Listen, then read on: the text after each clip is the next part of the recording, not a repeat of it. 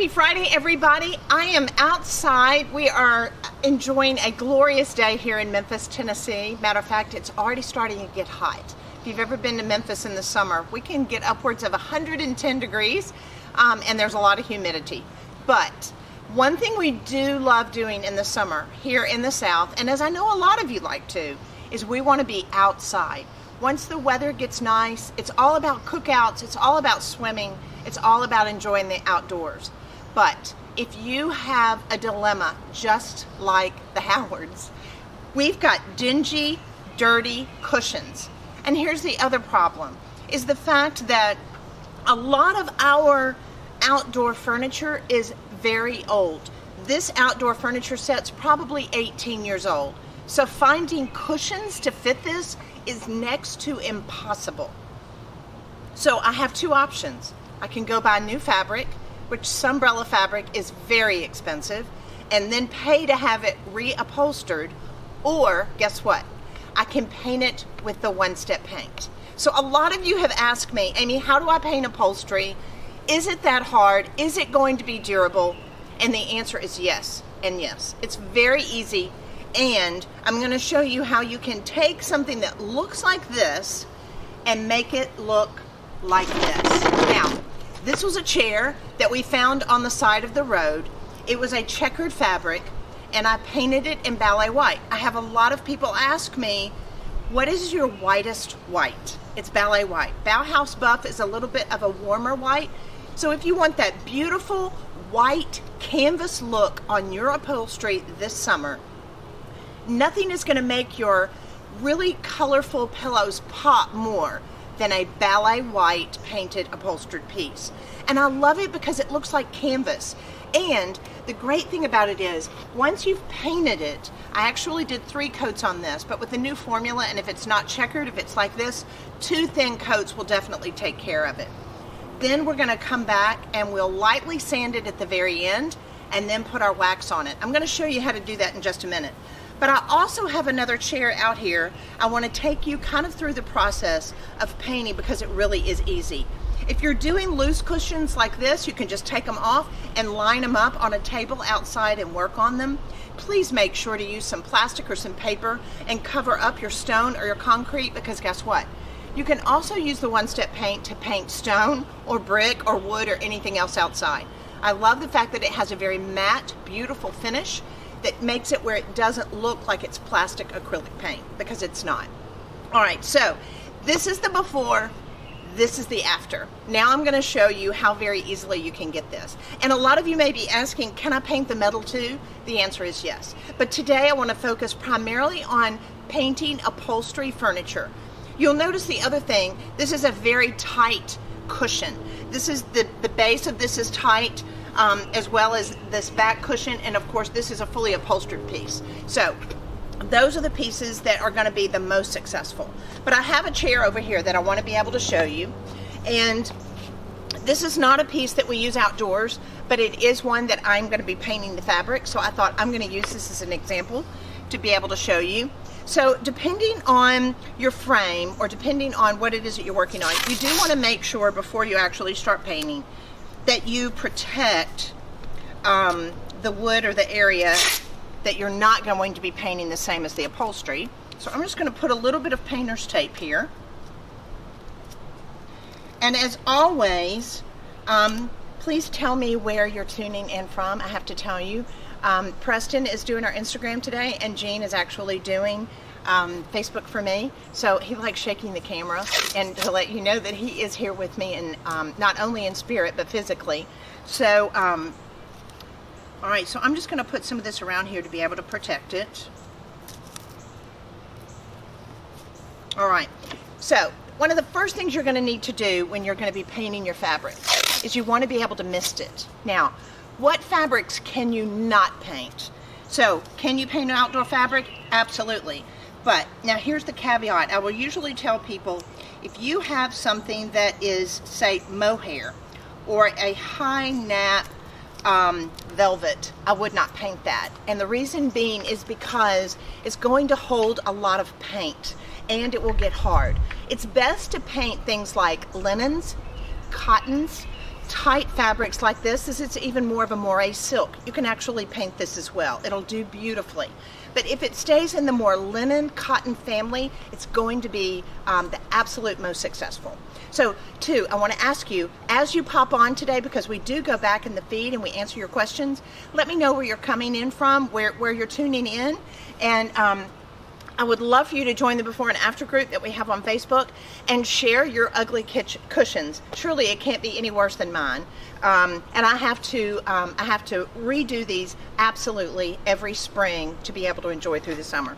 All right, so you're going to need some Ballet white one step. And people have asked me if we're working with the new formula that has the essential oils in it, and it has incredible coverage. It's going to have a little half and half picture of a piece of furniture on the front. So I placed a little bit of water already in my container. When you are working with the one-step paint and you're painting upholstery, you do want to thin the paint down about 10 to 15%. I would prefer that you not work with it straight. So I'm going to pour it in this water just a little bit to thin it down. Make sure I stir that up really good. It can just be regular tap water. It doesn't have to be anything special. It smells divine. If you haven't worked with it, you're going to love the essential oils that's in this paint. It truly makes painting a pleasure.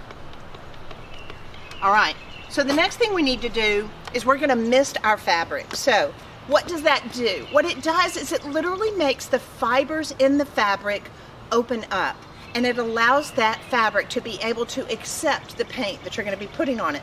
So you want to make sure, see when I spray that, how it's in a mist. Does that show up on camera? So you don't want to have a hard stream. You want to be able to have it to where it's misted, and just come across it like this and put this on. Now you know what I can tell?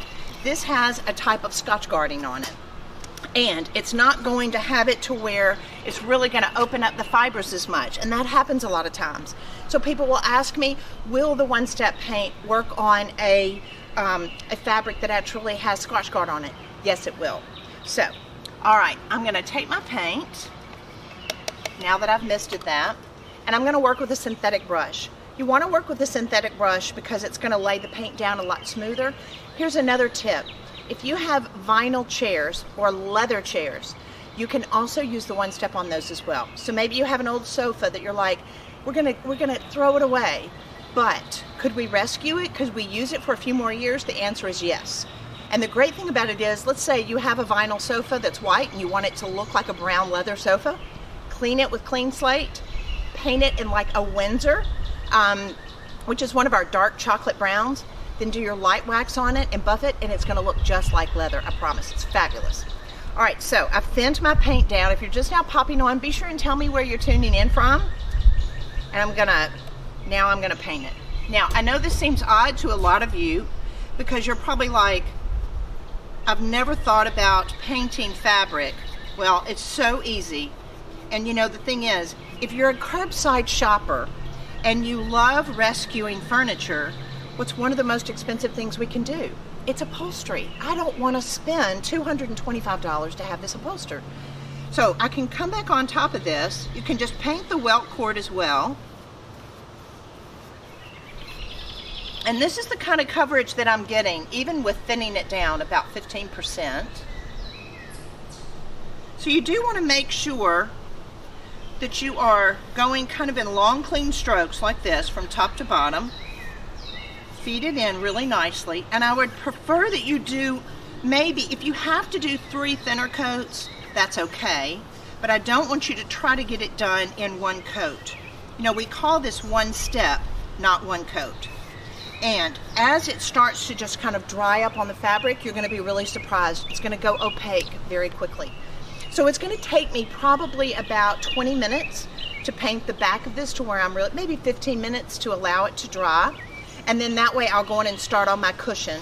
After about an hour, now here's the difference between painting furniture and painting upholstery. After this is dried, I do want you to sand it with 400 grit sandpaper. And a lot of times people will say, but Amy, you tell me we're not supposed to sand the furniture. That's right, but when we're painting upholstery, it's totally different. Because what's going to happen, let's go back over here to this chair. So here's the reminder again. This is our ugly chair before, and this is my after. This is the chair that I painted. What happens when you paint the fabric? All of a sudden, it's going to dry and you're going to get really nervous. You're going to go, what have I done? Because it's going to be really prickly and really rough. It's almost like you think about a man with his beard. I use that analogy where he'll put shaving cream on it, and then it's going to have it to where it pulls that up, and it's going to feel rough. You're going to feel the fibrous materials, and you're going to think, what have I done? Don't worry. You're going to come with the 400 grit sandpaper, and you're going to go over the fabric like this, and it's going to get really soft. So that way you want to make sure that you just come back with our chip brush, dust it off, make sure you get a rag. I want you to get all the residue off of the chair that you would have gotten from actually sanding it. And then you're going to put on your second coat. After your second coat dries for about an hour, then I want you to sand it again, and it's going to go really soft. Then you're ready to wax it. So now a lot of people, I'm sorry, let me get my rag. So a lot of people are like, why would I wax fabric? For several reasons. And you can wax the furniture that's going to be outdoors. You're putting such little wax on. What it's doing is it's actually going down into the fibers of the fabric and the paint. And it's sealing it. It's making it very soft. But guess what? It's resilient to Kool-Aid and fruit juice and wine and things that are going to be spilt on it, so you can literally just wipe it up. So even a chair like this that you might use inside your house, or maybe your kitchen chairs if you've got small children running around and you worry about them staining the fabric, it's very easy because you can have painted upholstery. You can come back, do a stencil design, do patterns on it, and it's easily cleaned.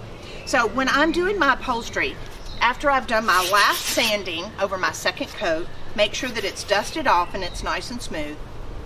I'll come back with some mind your own beeswax. I will not use a brush because a lot of people always say, do you use a brush? Do I brush it on? You can just use a rag. So let me put this down, and I'm just going to squirt out a little bit on this lint-free rag. So everybody, can you see that? All right, so then I'm going to come on the chair like this.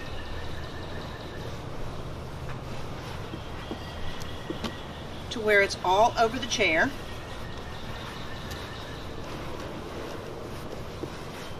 I want to make sure that it's nice and evenly saturated.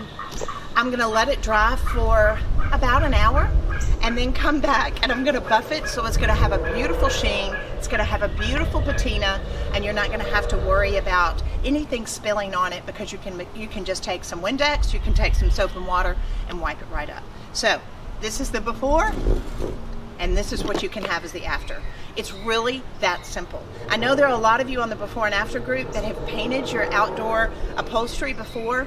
Please share it on the before and after group. Show people how amazing it can be. If you want to get nautical, put some tape and do some navy striping down it. Or maybe add some gray striping if you want it to look more Provençal or French. Or you could even do it in a color. You can come back and use some of our stencils from our sister company in Maker Studio and decorate it and personalize it any way you want. You are guaranteed to have an incredible before and after with the one-step paint. Remember, if you want it to look like beautiful white canvas outdoors, you want to go with the Ballet white one-step. Have a great finish Friday, everybody. Have a great weekend. Enjoy the weather. I don't know how Jean feels, but we're getting ready to have a wedding at our house tonight with some friends, so we've got to go inside and get ready for that. Stay safe. Bye-bye. Thanks for visiting the Amy Howard at Home channel. If you love DIY projects centered around painting, doing refinishing, and everything in your home, you want to make sure to subscribe by clicking the button below. And don't forget to hit the notification bell, so that way you'll be the very first to know about all of our new tutorials and our new projects. You can also view our most recent tutorials to the right. Thanks again for watching.